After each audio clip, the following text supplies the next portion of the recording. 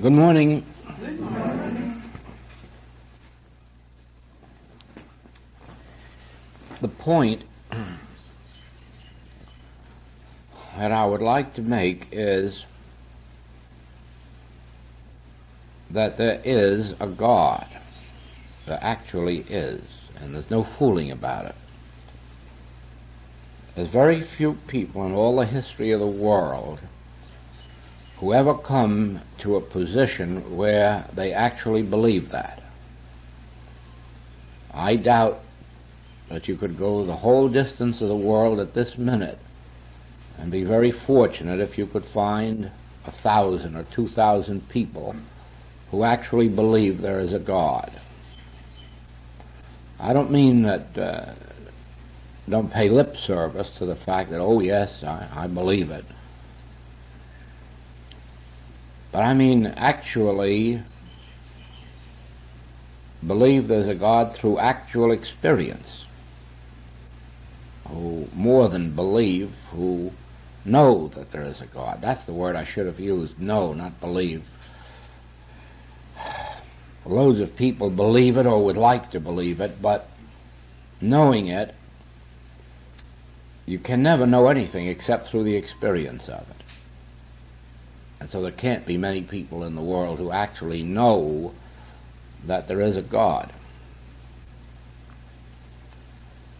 The whole of our work is leading to a point of experience to where we know there is a God, but know it like we know that each other is in this room. Just like we know that we are in this room, and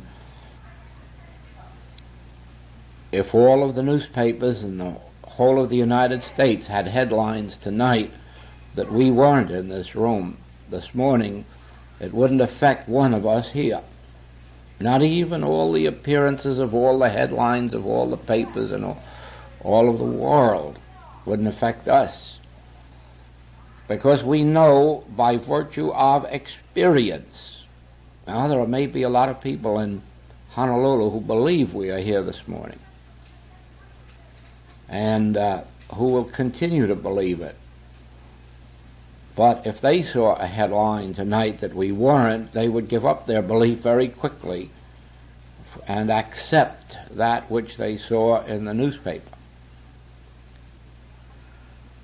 But that couldn't happen to us. Wouldn't be a possibility of anybody convincing us that we weren't here this morning. And that would be because we have knowledge through the experience itself. So it is with the subject of God.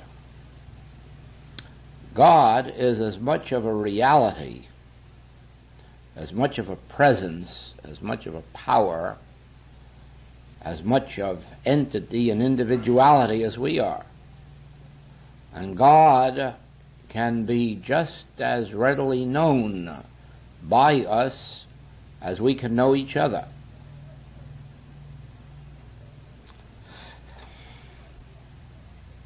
From the moment that we do know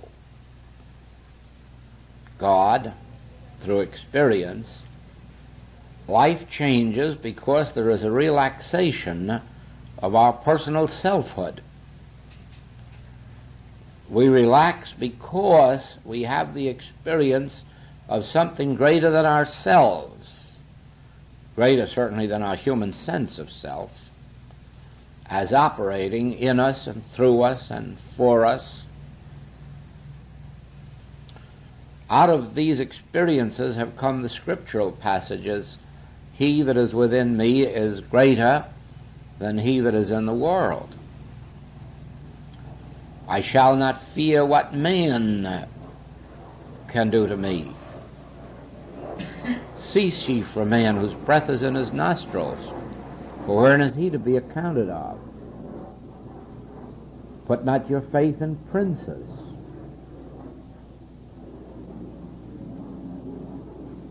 All of these passages, I can do all things through Christ.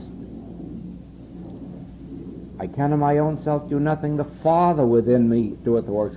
All of these passages are based on actual experiences of individuals who have had the conscious awareness through experience of that presence and power. It is not conversation with them. It's not an affirmation. It's not a statement. It's not a platitude or a cliche. It is the product of an experience. And all the thing called the search for God, seeking the kingdom of God, being on the spiritual paths, being students of spiritual truth, all of these things merely mean that inside of us there is a conviction that this is true, but not a knowledge of it. That is, not a knowledge through experience.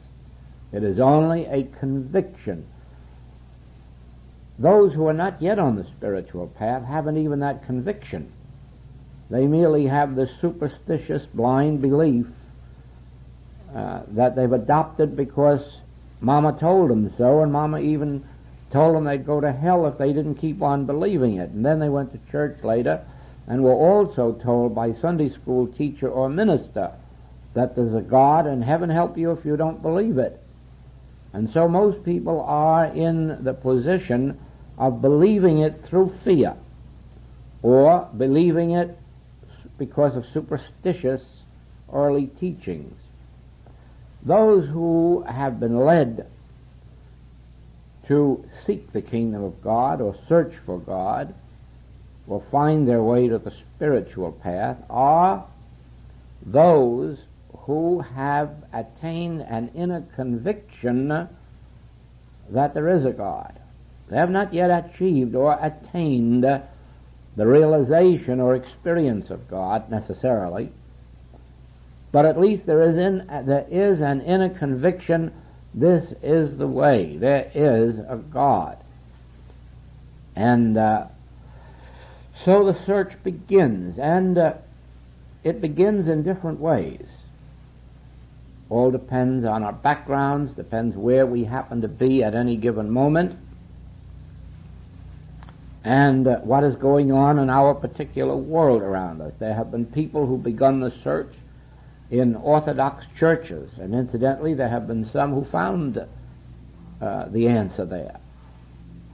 All have not found it necessary to leave the church. They merely saw through the external of the church and were made free of attachment to it and found the real thing within themselves, and even continued on in the church as a way of service and sometimes a way of gratitude. Others have come through the mental sciences, and some have come through the teachings that are a combination of the mental and the spiritual sciences. And some few have found pure spiritual approaches. Some have come through books, and some have come through living teachers, and some have made contacts with the spiritual saints and seers who have never died.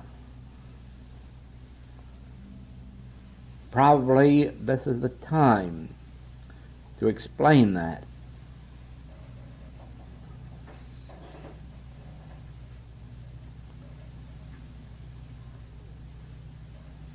Spiritualism has to do with the subject of contact with people who have passed on, people who have, to human sense, died, people who are on another plane of consciousness, but another human plane just like this earth plane. In other words, the act of dying hasn't made them spiritual, nor has the act of dying lifted them into spiritual consciousness. They are just as much a human being after passing on as they were beforehand. Now, we can have direct communication with each other in this room face to face, but you could walk into that next room or that next room and we could still have communication, but it would be mouth to ear. It wouldn't be face to face because you wouldn't see me and I wouldn't see you, but we would hear the voice. And even though we weren't actually seeing each other, it would still be human communication. We could go further. We could go anywhere from Honolulu to darkest Africa, and we could still have communication with each other by telephone. I mean direct communication by telephone. Now, the mere fact that we have gone 10,000 miles away hasn't spiritualized our communication, nor has it spiritualized our consciousness. We would still be the same human being here or in Africa. That is one of the sad things that people find out when they travel to get away from themselves. They find they take themselves right along with them. And so it is that wherever we would travel, we would be the same individual. That is, travel in and of itself wouldn't change us from our human status. It would give us a little more human knowledge of places and people. But now that same thing takes place when a person passes on. Passing on in and of itself does not make them spiritual. They are just the same human being with the same appetites and the same failings and the same virtues, exactly as they are here and now. But the fact that they have died or passed on doesn't mean that that communication cannot be continued. It can't be by all people, that is certain, because evidently it takes certain states of consciousness to be able to get through this veil that we call death or passing on. But there are enough people all over the world in communication with others who have passed on, so that I doubt that anyone can seriously disbelieve that there is a way, or there are those who can continue to communicate with those who have gone on. Now, that particular form of communication is called spiritualism. It's true that probably a great deal of what's reported about it is not true. A good deal of it is undoubtedly imagination, and some of it's fraud. But there can be no doubt about it that there is and can be a communication with those who have passed on. But that communication, in most cases, would be just as human as the communication here. In other words, it would consist probably of things known to us on the human plane. We might receive advice from someone who has passed on not to cross the Pali today, to take the other way around, or to sell a stock that's in the vault, or to buy one.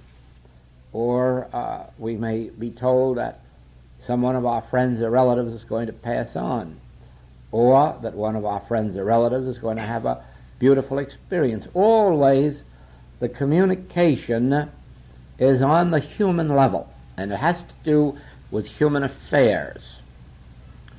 That changes a little bit as these people who have passed on, some of them, do the same thing that we do here, become a little more spiritual through our studies and enlightenment, just as we are not the same people we were 5 years ago, not by a long sight. Whatever we have picked up of spiritual wisdom or metaphysical knowledge has lifted us in consciousness to a more spiritual state of being. Well, of course, those who have passed on have that same opportunity as we have. They also may be as sinful as scarlet today when they pass on, but they're just as apt to be white as snow tomorrow, because their opportunities for expansion and development are just exactly the same as ours. And so some of those who go further in spiritual development may ultimately either give messages of a more spiritual nature, or if those that they give the communication to do not grow and are not able to receive spiritual communication, they may leave them entirely and find somebody else to communicate with or through. Now all of this is in the realm of the human. None of this has to do with spiritual illumination from, let's call it, illumined consciousness. Let us say that one is as illumined as Buddha, Lao Tse, Jesus, John, Paul.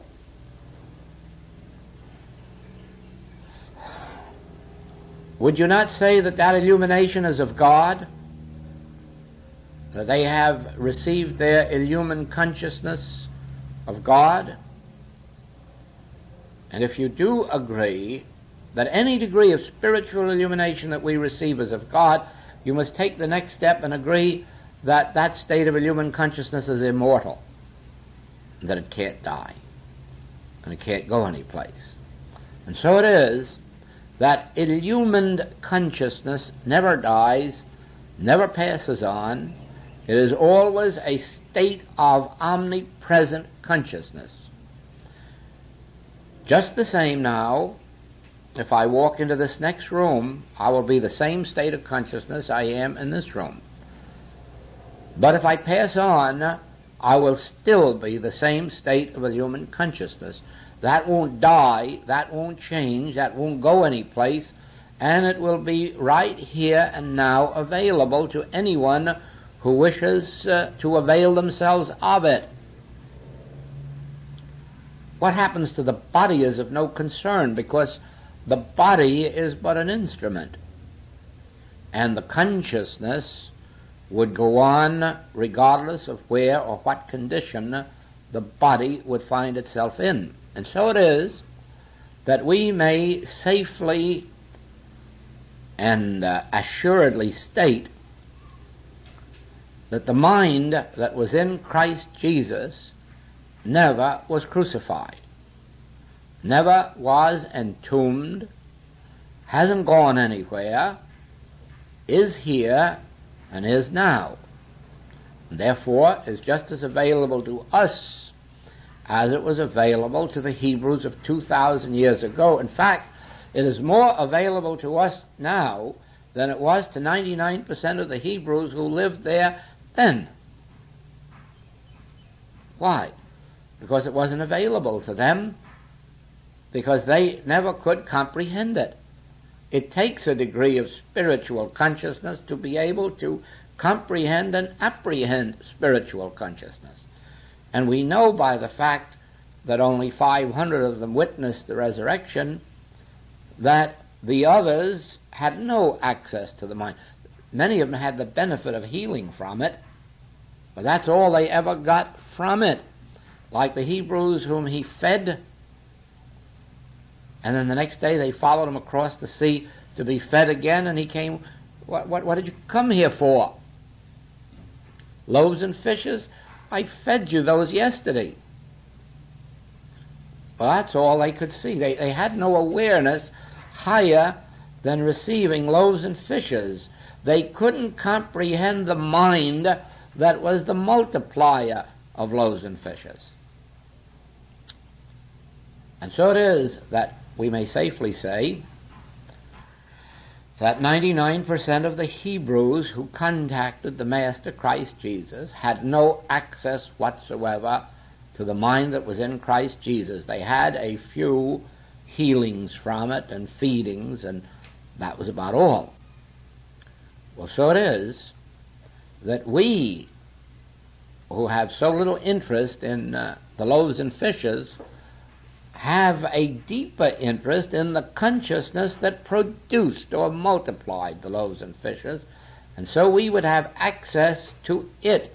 We wouldn't be blinded by a few miracles like walking on the water or seeing a few dead people rise up. We would look behind that appearance and behold the Spirit of Abraham, Isaac, and Jacob, the same Spirit that raised up Jesus Christ from the dead. We would behold it at work, and we would take those little minor miracles like raising the dead for granted. Now, because of that, we have access to that mind that was in Christ Jesus to such a degree that by continually keeping ourselves in spiritual rhythm, ultimately the mind that was in Christ Jesus becomes our individual mind and experience. We have no other. The same is true of every saint and seer and sage. They were given by grace a measure of the same consciousness attained by Jesus Christ. Even before Abraham, there were those who attained Christ consciousness. Now, whether it is the consciousness of Abraham, Isaac, Jacob, or Moses, Elisha, Elijah, Isaiah, or whether it is the consciousness of Buddha, Lao Tse, Jesus, John, Paul, actually it is the mind of God. That's what it is. These men have demonstrated that they have no mind of their own to be born or to lose or to die. That God literally has become their individual consciousness. So isn't that individual consciousness here and now where we are? It is. It requires us to open our consciousness to it. Now then, there are those in the world, you read of some of those experiences in Dr. Buck's book, Cosmic Consciousness, who just in a blinding flash have become aware of that mind, that infinite divine consciousness, and had an experience. To some, it may have appeared as the mind of Buddha, if they were of the Oriental experience, consciousness, and to others it may have come as the appearance of Jesus Christ. To others it has come in many other forms. Dr. Buck himself, when he had his experience of illumination, received it and knew that he received it from the consciousness of Walt Whitman. But it was no mental transference on the part of Walt Whitman. Walt Whitman had attained a measure of spiritual consciousness, that mind that was in Christ Jesus. But when it came to Dr. Buck, it appeared as the individual consciousness of Walt Whitman, which it was. But since individual also means indivisible, it was still the mind of God appearing as the mind of Walt Whitman. And so it is that there are those who have received illumination from the mind of God, appearing as the mind of one of these who have attained God consciousness. Now, one important thing that we must understand is this, that in each of these cases, as in our cases, it is an individual experience. It has nothing to do with what we do out in the world. It has to do with our realization of individual union with God. It's something that takes place within ourselves, separate and apart from anybody else who is on the earth.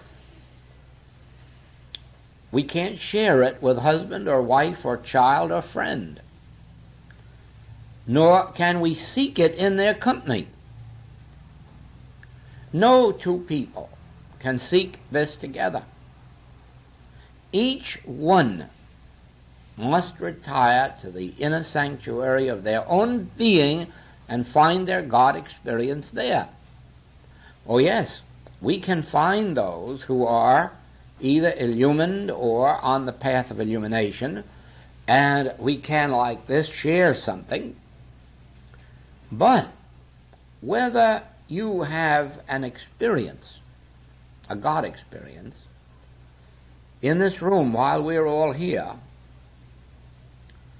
or whether you have it when you're at home all alone, you may even have it at the dinner table with your family, remember this: it is an individual experience taking place within you, and it doesn't concern anybody else in this room or at your table at home or wherever you may be. Always, whether you may by chance go to the stadium to witness some event and have it while you're there. It has nothing to do with the thousands of people who are around you, and you can't take them into the experience with you. You will still be an isolated individual in the midst of millions of individuals having the experience alone. Or you may get the idea that you're in the sanctity of your family life, and so you're going to take them along with you too. You aren't. You aren't at all. You might as well forget every member of your family and all of your friends and relatives, your children and your parents. Forget them, because they cannot enter into this with you. You can share the unfolding truths that may lead them to the experience, and if you yourself are enlightened to any degree, you may help to lift them up to where they also can have the experience. That's as far as you can go. The experience itself takes place within them, and it has to do purely with an experience that you have in relationship to God. Now, it is for this reason that whatever of truth is revealed to us is something that we must work with within ourselves up to the point of realization. In other words, not try to share it, not try to heal somebody with it, not try to teach somebody it, except what we do silently. Rather, work with it within your own consciousness until you've achieved a measure of that light or experience, and then from there on you will be directed how, when, and where, and under what circumstances to share, to impart, to reveal, and ultimately you will have a part in God's unfoldment to human consciousness. And you will play that part as practitioner, as healer, as teacher, lecturer, writer, in whatever way God chooses. Now, the point that you must see is that first of all you can afford to forget the world and not be concerned with whether it blows up or not. And I mean even the world of your own friends and relatives, because there's anything you can do about it. Their life is an individual experience, and whether you like it or not, they are going to live it individually. And they may come to heaven via hell. And some of them may take the direct route to heaven. But that won't be for you to say. That will be for their experience. No one can save me my experiences in life, and you won't be able to save another. Theirs, each one takes the route as it unfolds. But, and you can follow the Master in that also. When the Master went to the mountains for his 40 days of prayer and meditation, he cared little how many died or sinned down on the plains. If they had to die while he was away, that was their demonstration. If they had to go out sinning while he was away, that was their demonstration. His demonstration was to go away for 40 days and nights and stay on a mountaintop and find his union with God. You could burn up or starve for all he cared. He had one function in life, and that was to maintain his conscious relationship with God. Then when he had it, he could come down to the plain and share it. Well, how about the fellow, though, who was crucified yesterday for his sins, and the one who died yesterday of his diseases, or who was taken into slavery? That had nothing to do with him. That was the individual's own demonstration, and nothing to do with him. His demonstration was lived being on the mountaintop, and then benefiting by those who come down. Is that a hard way of looking at life? No, because he knew something that I know. I know something that he knew. We have no power to help anybody except in proportion as that contact is maintained and sustained. As human beings, no matter how much love we would have for humanity, no matter how much desire we would be to help each other, let me tell you from personal experience, we can't heal a headache. You never will, and I never have. Whatever of blessing anyone has ever had through their contact with me has come not because Joel Goldsmith is Joel Goldsmith, but because sometime during the day or the night a God contact was maintained, or rather attained, and then maintained and sustained. And if there were no such God contact, you would be unfortunate in ever turning to me for help. You wouldn't get it. There is only help in proportion as the Spirit of God flows in and through me. And if it doesn't, my human desire to stay down here and help people would be of no avail to them. It is only by virtue of the contact, and you are in that same position. You may have all the desire in the world to want to help your relatives and friends and to heal them, and you may even go further than that and decide that it's your duty to help save the world. Well, just save your breath and save your strength, because you're not going to accomplish one single tiny bit of it, except in proportion to your consciously realized Christ. And so, if you have to hide away for 40 days and 40 nights, or 400 days and 400 nights, or if you had to do as I did, stay away in a little office for 16 years, without teaching, without writing, waiting for that moment of culmination, then just you'll have to do it. Nobody, and many tried, nobody was able to coax me out of my office for 16 years, because I knew the day hadn't arrived. Yes, I had had enough light to do some healing work, and some healing work that proved to be very satisfactory. But inwardly I knew that the thing that was necessary to do the greater works hadn't taken place. And they didn't take place until 1946. And when it took place, then the greater works of teaching, lecturing, writing began to unfold. And so it is with all of us. There is an illumination possible to every individual on the face of the globe in proportion to the intensity of their desire for it. But while they are under the impulsion of a necessity of making that God contact, they very, very well have to be, like Jesus in Egypt, hid away from the world until that spark develops into a flame. Then you can bring the little babe out of Egypt, and even at 12 years of age it can begin its ministry, even though for the next 18 years it again goes into retirement.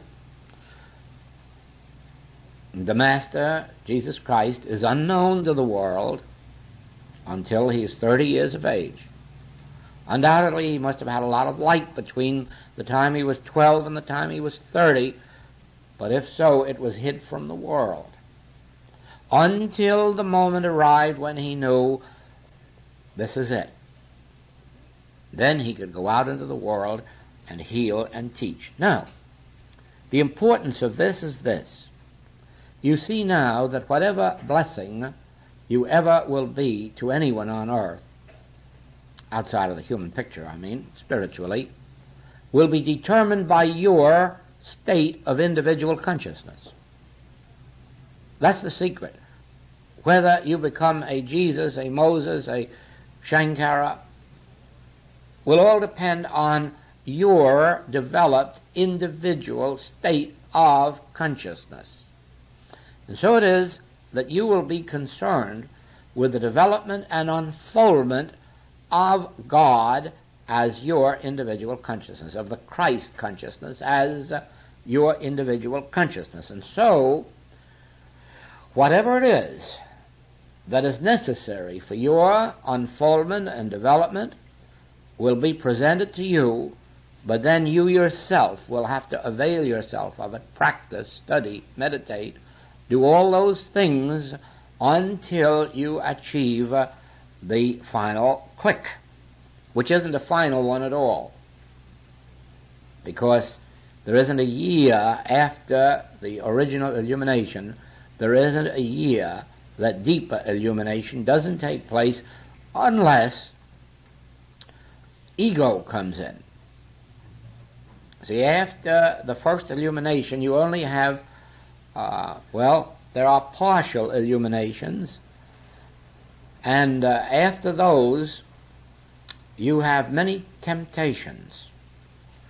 For instance, Jesus had the temptation of lack, and the temptation came to him to turn stones into bread. He also had the temptation of fame, and he had to resist that and overcome it. And then he had the temptation of personal powers, same one that tripped Moses up. I can make water flow out of a rock. Like fun you can. But he was tempted, the Master, the same way, with personal powers, personal fame, and with lack. And he overcame those temptations. I have witnessed in this work how these temptations have come to many people. There is the temptation of lack of funds that tempts a person to go back to using human means of attaining it. Oh, they're perfectly good ones, like turning stones into bread, perfectly legitimate ones, some even that the world would call miraculous. But in your heart and soul you know I did it, and that, of course, is what makes it wrong. Any personal attempt to attain supply, the use of the personal I in any way, shape, manner, or form, is a violation of that spiritual integrity. Yes, but then there have been others who were tempted by abundance. And as soon as that abundance came, you could watch the ways in which it was being used. And then the first thing you knew that ego was in, because, you just knew it, that's all. Now, with others there is the temptation to have a name, a title, a fame. And that's a dangerous one. With others, and in our modern life, it's probably the most prevalent one of all, is the sex temptation, because it's all over the land, it's all over the world, and I guess it's as hard to miss as beauty in Hawaii. But many have succumbed to it, and when they do, that ends that part of the program. Now, all of those temptations come to those who have partial illumination, a degree of illumination, more than they come to ordinary humans. Any temptation that any human has ever had is multiplied many, many times as soon as they have some degree of spiritual illumination. Then, when they get past that and have a greater illumination, there remains then only one temptation. And that temptation is personal ego, conceit. And it's a subtle one because it doesn't come as an evil. There's no temptation after a sufficient degree of illumination. There is no temptation to indulge evil in any way, shape, manner, or form. But, the recognized evil. But the one temptation that is left, ego, comes in a subtle form, sometimes as subtle as believing that my prayers are very effective, or that my healing power is very good, or I this or I that. The word I is the ego that very often comes in the form of good. Not evil, but good. And it trips individuals over and over and over again. Now, let us see how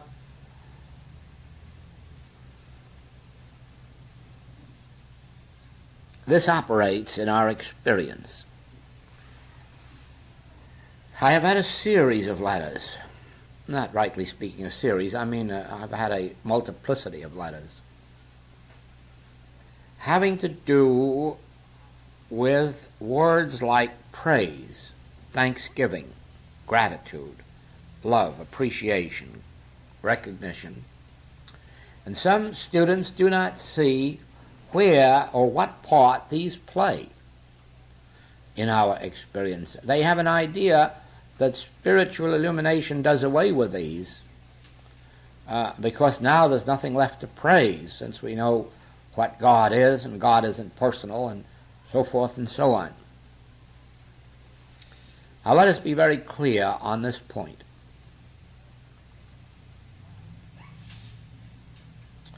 God does not need our praise, nor our thanksgiving, nor our gratitude or recognition or reward. As a matter of fact, there is no God actually that cares whether or not any individual pays homage to God. Not any more than the sunshine wants gratitude for shining, or the rain wants gratitude for growing crops, or the shade wants gratitude for protecting us from heat. No. Now God, so far as God is concerned, God has no need of any of this form of what we call worship or adoration, praise and thanksgiving. I'm sure you've all read this new book of Don Blanding's. And if you could sum it up, I think, if you've thought of it at all, probably you've come to the same conclusion, that the book is nothing more or less than it's a book of hymns. Just hymns of praise and of gratitude and of love, adoration and worship of Hawaii, its beauties, its gentleness, its people. Oh, there's a recognition that in and of it there are also some politicians and money changers. But see how quickly he glosses over that and says, yes, they're there, but what has that to do with us? And then reverts immediately to the sunshine or the moonshine and the stars and the odor and perfume of the flowers and the beauty and the glories of Tutu and so forth and so on. And so it really is a book which is a hymn of praise. Now I ask you this, is Hawaii at any way touched by it? Does the Pali Mountain care about it, or the flowers, or the rivers, or the ocean? Not a bit. They're left entirely cold by all of that. Why? They're not even aware of the book, or of the praises, or of the gratitude, or of the love, or of the appreciation. Because like our Nightingale of the East, Hawaii just sings its song and says, what you do with it or how you receive it or appreciate it is your demonstration. I'm still going on singing my song of beauty, joy, and so forth. But what has it done to the man, Don Blanding? That's quite a different thing. Even from a practical standpoint, it's made him nationally known. Even from a practical standpoint, it's made him island-wise known and loved and respected and so forth. That's what it's done for him. Do you see that? That's our relationship to God. Our hymns of praise and gratitude do nothing at all for God. But oh, what they do to us, for us, and within us. Even in a practical way, you'll soon find that love, appreciation, gratitude, joy, receptivity, responsiveness to life, truth, and love to God changes the whole physical body as well as the mind of man. It is a whole chemistry action in the mind and body. So it is that one who certainly was wise in his day, our good friend over here, David,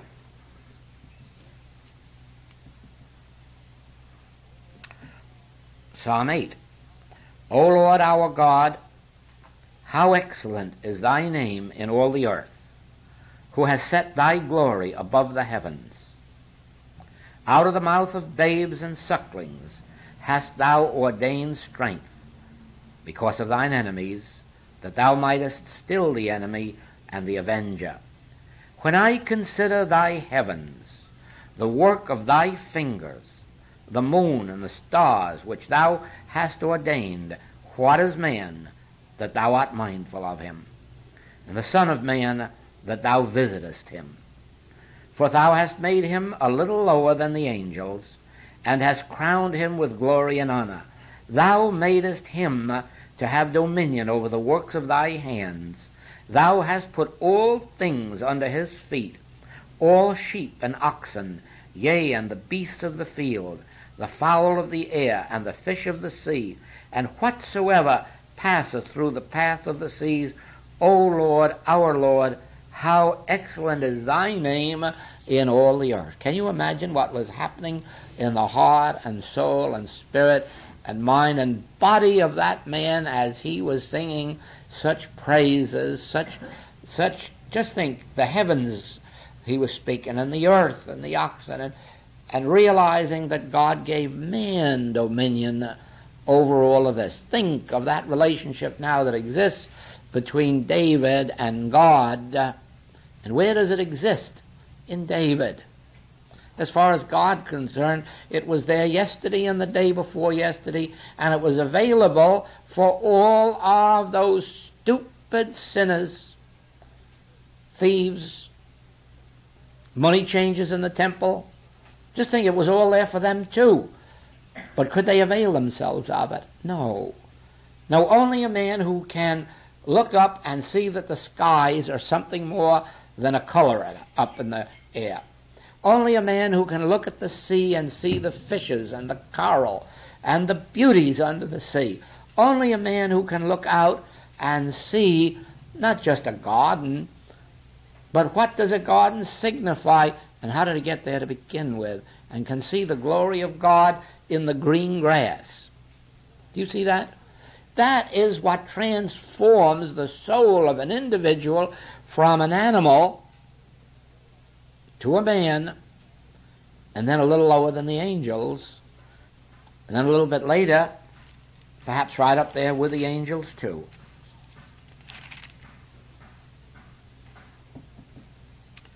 I will praise thee. This is Psalm 9. I will praise thee, O Lord, with my whole heart. David wasn't wasting energy. He wasn't wasting talent. He wasn't being emotional. This is one of the wise men of his days. I will praise thee, O Lord, with my whole heart. I will show forth all thy marvelous works. Do you see that humility in there? I will show them forth, but what are they? Thy marvelous works.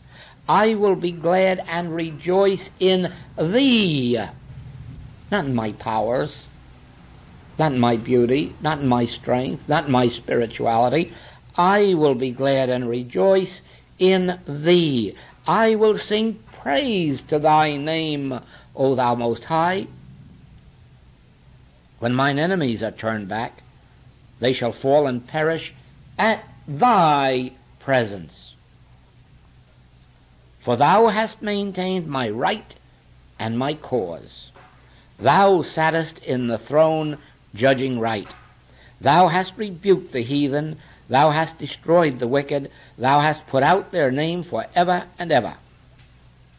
O thou enemy, destructions are come to a perpetual end. Thou hast destroyed cities, but the Lord shall endure forever. He hath prepared his throne for judgment, and he shall judge the world in righteousness. He shall minister judgment to the people in uprightness. This is in contradiction to all that sense testimony of that day. The Lord also will be a refuge for the oppressed, a refuge in times of trouble. And they that know thy name will put their trust in thee, for thou, Lord, hast not forsaken them that seek thee. He didn't say that the people weren't forsaken of the world. Only those that seek thee, who find thee, who rest in thee, who acknowledge thee, who maintain that conscious union which is given in the 15th chapter of John, or the 1st chapter of the 91st Psalm. Those who dwell in the secret place of the Most High, those who live and move and have their being in acknowledgement of God as the source of all experience. To them, God has never deserted them. But to the man who knows how wise he is, and how great, and how strong, and what muscles he's got,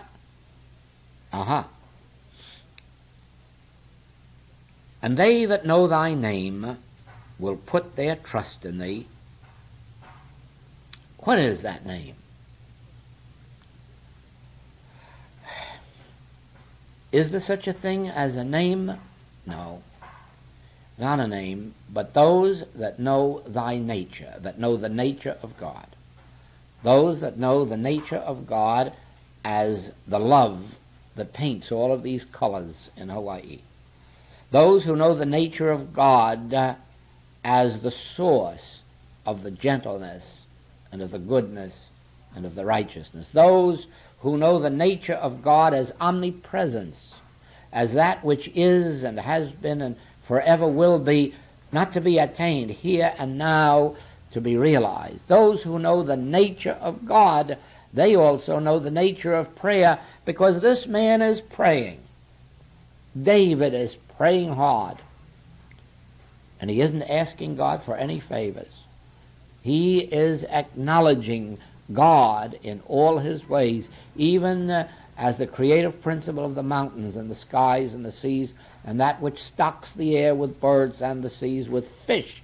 That is the nature of prayer. Sing praises to the Lord, which dwelleth in Zion. Declare among the people his doing.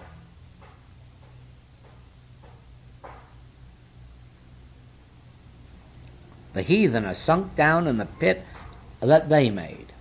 Do you see the cosmic law there? The evil we do is our punishment. It isn't a God of punishment.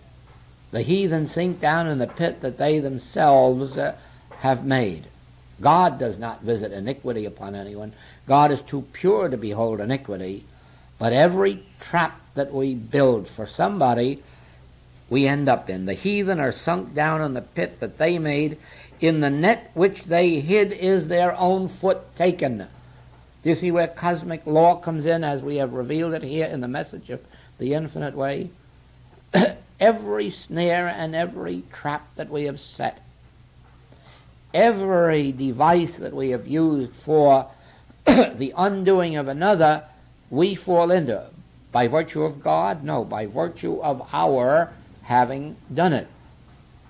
And that takes us back to the first part of this lesson today, that on the other hand, every bit of God realization lifts us up above and sets us free from the thoughts and things of the world. Listen, the Lord is known by the judgment which he executeth. The wicked is snared in the work of his own hands. Well, you remember I've been trying ever since a year ago at the Alexander Young Hotel to reveal the secret of cosmic consciousness, that there is no God of punishment. There is no such thing.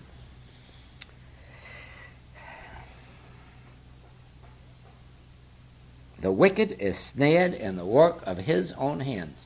And remember, this isn't speaking to evil. There's none of us here that are consciously evil. But it means that we are paying the penalty of that which we accept within ourselves as truth or error. In other words, the moment I say you are a human being, oh, you are a good one and you are not so good, I have set the trap for my own self, because I've borne false witness against my neighbor. You are not a human being, not even a good one, because there is none good but God. There is none evil. Evil is not a reality. Only then in the degree that I can bear witness to the fact that God made heavens and earth, and certainly then God made man a little lower than the angels. Only as I'm bearing witness to the spiritual nature of individual you and me, only then have I destroyed the snare, the traps, the delusions, the nets, and have I become free. For the needy shall not always be forgotten. The expectation of the poor shall not perish forever. Arise, O Lord, let not man prevail. Let the heathen be judged in thy sight. Put them in fear, O Lord, that the nations may know themselves to be but men. When we know that the nations are but men, that is when we take from them their power. That is the function that we can play in world history today. You see, there is a mistaken belief that men and women are spiritual beings, divine ideas. There is a mistaken belief that every animal and every insect is of the life of God.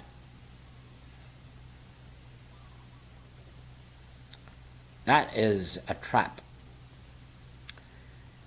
It is a misunderstanding that comes through not correctly understanding the writings of those who do know, and of course through accepting the writings of those who are emotionally unstable and do not know. For instance, when you read Alan Boone's books, whether it's Letters to Strongheart or Kinship with All Life, and incidentally I may say Alan is one of those who do know, who does know.